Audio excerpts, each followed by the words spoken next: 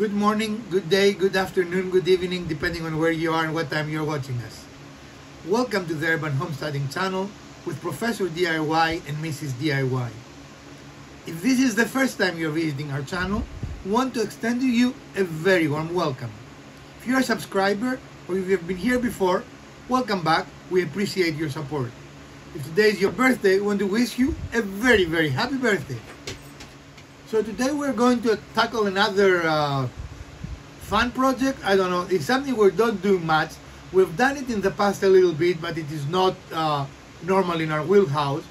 And that is a very good project for someone that is either thinking of getting into DIY work or are very, very new.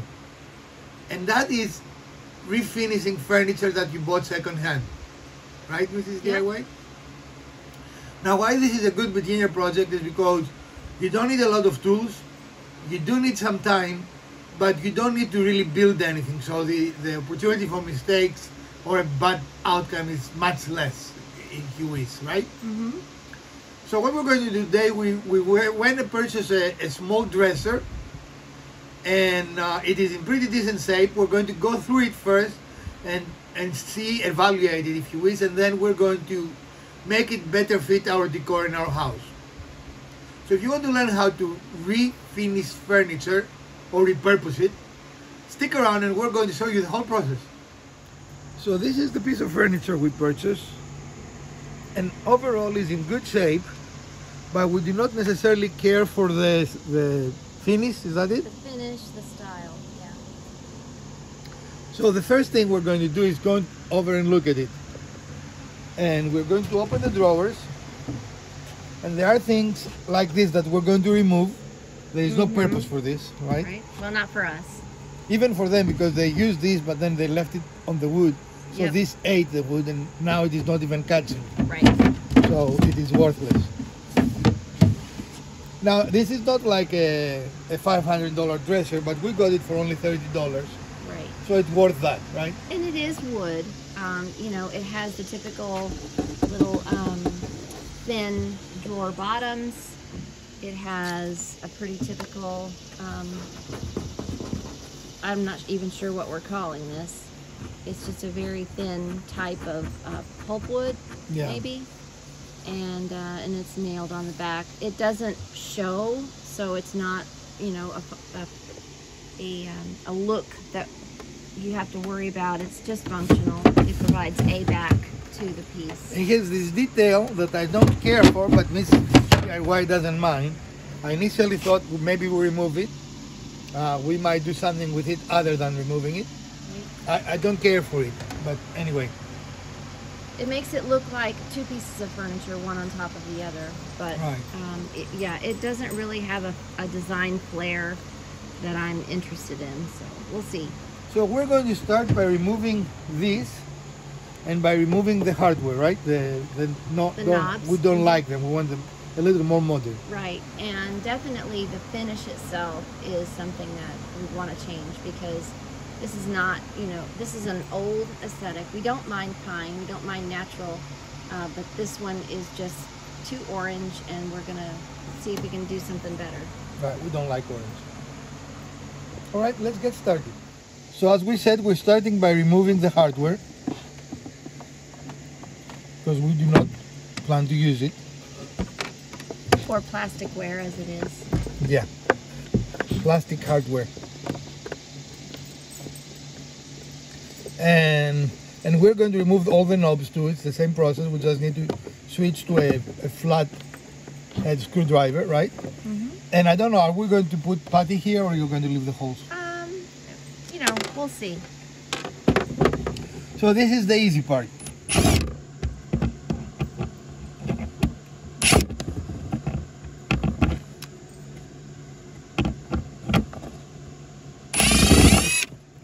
So using a power tool makes this process easier, but it is not necessary, right? And right on, we came to something that you should not do. Someone has put glue in the little pools. Probably they did that because they came loose or something, right? This is not really a good idea. You shouldn't do it. Right. And there are, you know, there are screw holes like we showed you. We took the screws out. The knobs would not come off, so we had to remove them with our handy dandy percussive persuasion. Ta-da! And initially I thought, which is very common, that because they usually finish them after they put the knobs, and they did, as you see, underneath is unfinished. I thought that was what holding it. Right. But in any case, our percussive persuasion tool worked. Yep. All right, so we're going to do the same on all of them, and then we're going to continue the process. So sometimes your percussive persuasion have to be more persuasive, right? Right. So if you have a difficulty getting it off, can you show us what you use? This is called the 5-in-1 tool, right? And it's usually for caulking and things of this nature, but we have found it very useful to persuade things, do what we want them to do, right? It has a blade edge to it. It's not as sharp as a razor or anything, or a utility knife, but it does have something that can kind of get into small crevices. And it works really good for situations like this. So what are you doing there, Mrs. DIY? I marked this drawer because it was on the very bottom of the dresser, and we wanted to maintain the order in which they go into the dresser, or where their location is originally. We may be able to change it up a little bit if we want to, but at least this way we know where they go. And for well-made dressers, they should all be the same size, right? Should be. But if it is not a very well-made dresser, sometimes we have come across dressers that each drawer was slightly different and will only fit on a specific spot, right? Definitely. Now this is an interesting dresser because I found out it has nails here on the side, which is something that furniture makers stopped doing some time ago, so I find that intriguing, right? Right, we haven't found a maker's mark on this yet, so I'm No. not really sure, how old it is, or... But I find some little signs that it might be handmade, like this is not perfect, this is not machine, for sure. Mm-hmm. And this is not perfect. So this might have been a handmade piece. Also the way it is painted, you see the runs there? Yeah. So this actually may be a hand-painted piece. So the drawers are all out and we have removed all the doorknobs. So the next step now will be for us to clean the inside. Again, this was a used piece of furniture that we are going to repurpose for our son's room, right? Right. So you can clean it. I mean, we prefer to clean it, but I guess that's not the necessary step. Well, I think for most people it's pretty necessary if you pick up a secondhand piece of furniture. Right.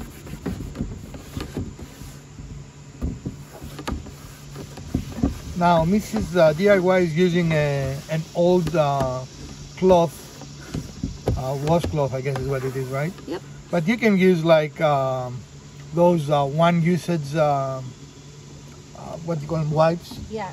Yep. Wipes that have some sort of chemical to clean with. What are you using to clean? No chemical? Water right now. Okay. I like to use vinegar water for things like this, but I don't think it's really necessary since this is plastic. Okay.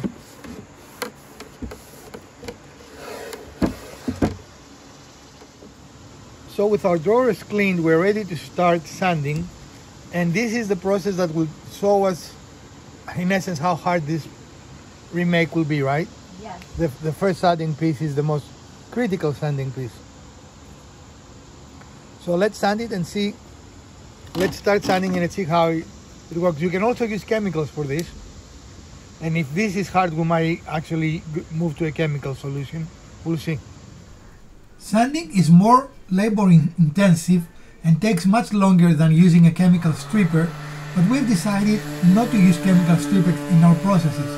Additionally, sanding lets us see the wood grain the best way, while the chemical agent might change a little bit how the wood looks until it completely dries. So here, as we're sanding, we start seeing what type of wood we have, what condition the wood is, what grain the wood has, and that of course will become pivotal in us deciding exactly how we're going to finish the piece. As you can see, as the old finish is sanded away, we can start see a very, very nice wood grain underneath it. So we start leaning here towards actually staining the piece versus painting it.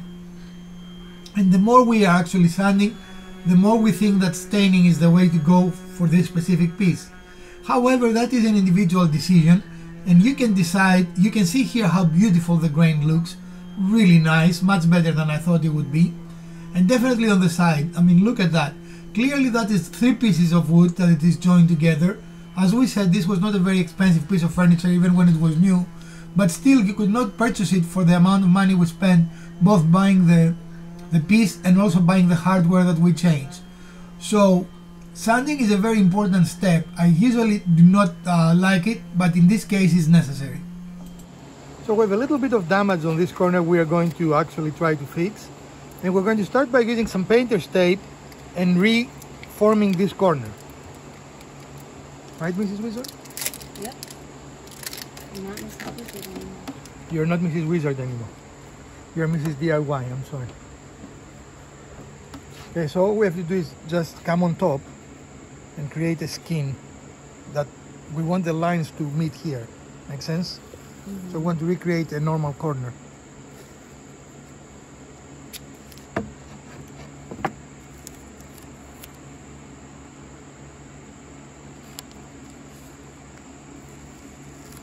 Don't fold over because we need to put wood body underneath. We're making a pocket, huh? Okay. So from the other side here, you see we've formed with the tape a little bit of a protuberance, right? Protuberance. Protuberance. And now we're going to fill all this with wood putty. A better product will be a product like it's called liquid wood that dries a little harder than putty, but putty should be okay. This is a small damage, so we're not going to worry too much. Since we're going to try and have a different color of that little detail, you can remove it, and we might remove it at a later time, but for now we decided to keep it. So what we're going to do is mask it, right? Yep. So take your time with the masking, your time with the masking process, and mask all the way around, right? Yes. Sorry, this is not the best type. This is dollar store type. Tape. We ran out of our good tape. Don't use dollar store tape. But this is what we have right now. They don't do what we're doing. Well, that's what we have right now. Just sounds funny. Say, we're doing this, but don't. Right, buy real tape. Certain things are not good from the dollar store.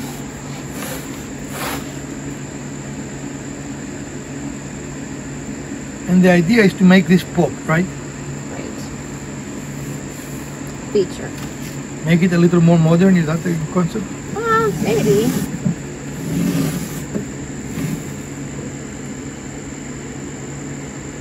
Savings tip. When you find stain or paint for sale and it is a color you like, it's a good idea to buy it. Like this was in $3, $4 cheaper than normal, from $12 to $8, right? So even though we didn't get the project for this, we purchased it because we knew we liked it. We've used it before, right? Yep. And we knew we liked it. So this is the stain we're going to use, similar to the stain we use in other projects. Of course, at this stage, you could also just put a poly over it and leave it this natural color if you so choose. It has a nice, very light yellow color. This is really nice wood overall, and it has those details that we really like. I cannot believe I'm going to say that, but of course you can also paint it if you so choose. I do not like to paint wood unless there is no other option or there is a specific reason to paint it, like protect it. I've painted bathroom things, as you probably know. But overall, this is your decision point of how you want your final product to look. You can stain it, you can paint it, you can poly it, and just leave it as it is. So we're about ready to start the staining process, and by we I mean Mrs. DIY. And again, this is a step of matter of a personal taste. It makes no real difference. Here goes. There goes nothing.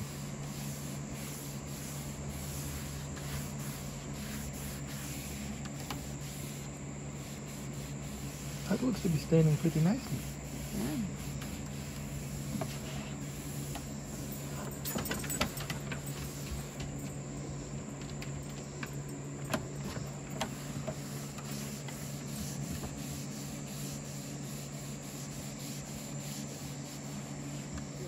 because it's so dark. I do love how this is looking. Yep. Me too. The transformation of every piece we've ever made is amazing, isn't it? Every time we put a little bit of stain, it just change. It makes it a different piece. So our repair is looking pretty good. I don't know why I said it's repair.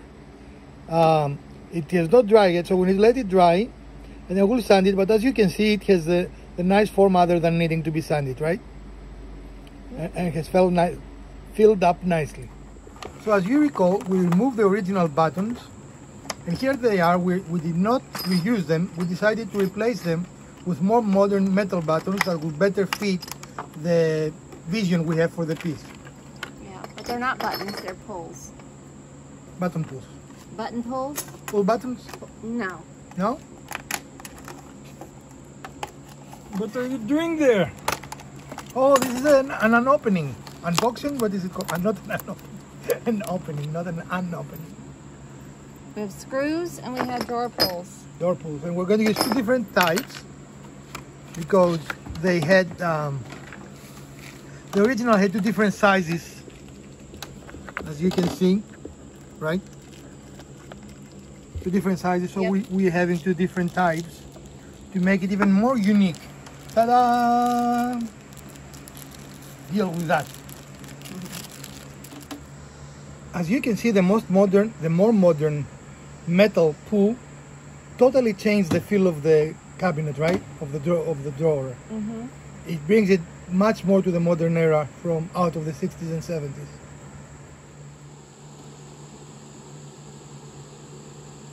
Well, and this is our finished product. What do you think, Mrs. DIY? I really like it. I think that the brush nickel really pops against the wood. Yep. Well, friends, and this is our finished product for today. We took a rather beat up, nicely constructed, actually, small dresser, and we modernized it more appropriate for use on the bedroom of a young man, right? Right. Where before looked like an old woman's dresser. Wouldn't you say? Okay, or an old man's dresser. Or an old man's, yes. We don't want to be gender biased in our channel. Well, what was the cost, Mrs. Wizard? Well, we paid $30 for the second-hand dresser. Right. We spent about close to $30 on the hardware. Which is optional, of course, right? Right. And of course, you could get cheaper. I mean, if he had more time on Amazon, you could source them cheaper. We bought them, in essence, the most expensive place you could buy pools, drawer pools, and that was the big square store, the blue one, right? Yep. So you're talking still around $50 to $60, right? Yep. I don't think you can buy it for $50 or $60. What are your thoughts? No, probably not. Not in this condition. And again, you can remove this. We chose to leave it as an accent, but you can easily remove it. It was only attached with three nails per piece, it looked like, right? Mm-hmm. So if you wanted a cleaner, even more modern look, you could definitely do that. And we changed the orientation from where it was to start with, right? Right. This was down. It was, yeah, I don't know. It was in a weird spot, like it was the third drawer down, and it just didn't look right there. I guess you could say if it was in the middle, it was balanced, but didn't look right. Okay, excellent. Well, anything that we learned, lessons learned from this build? Lots of sanding. Lots of sanding. Yes, definitely. You need to, it works out your muscles, that's for sure. You use power sanders, with muscles. So don't let the style of something that you can repurpose dictate A, how you're going to use it, and B, what the finished look will be. Right, we bought this for the function. We needed a dresser, right? Mm-hmm. And we knew we couldn't build a dresser for $30 with the prices of lumber these days. Right.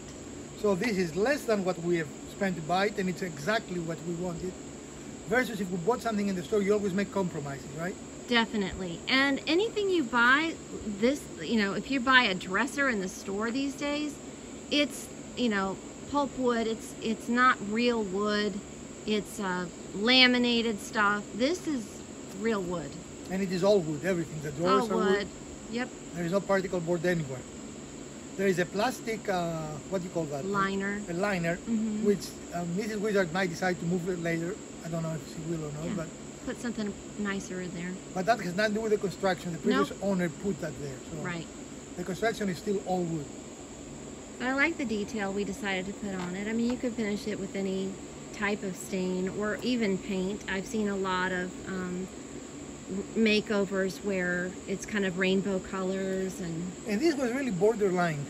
This was a piece that I could be convinced to paint, right? It was not the greatest quality piece in the world, but still it was nice enough that I think the state makes it looks better.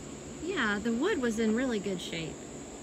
And it wasn't that hard because there was only one layer of varnish on it. Right, and again, you could make it easier on you by using chemical strippers. We prefer to actually sand them versus strip it, right? Yep. But again, it's a personal choice. Well, folks, this is it for today. We hope you enjoyed this episode, and if you did, we would appreciate a thumbs up. If you didn't, hit the other button twice. Say or like, subscribe, let us know what else you might want to watch in future episodes of the Urban Homesteading Channel. From Professor DIY, Mrs. DIY, and the Urban Homesteading Channel, take care, friends. We'll see you next week.